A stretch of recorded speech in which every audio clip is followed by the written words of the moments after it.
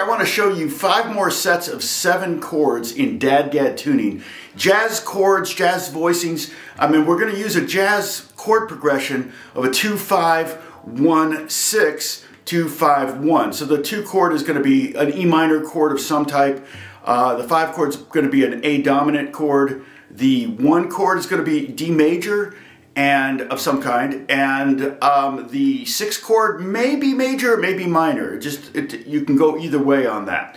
So let me get started. The D tuning, the DADGAD tuning, I should say, is D A D G A D, and thus the name. It's DADGAD.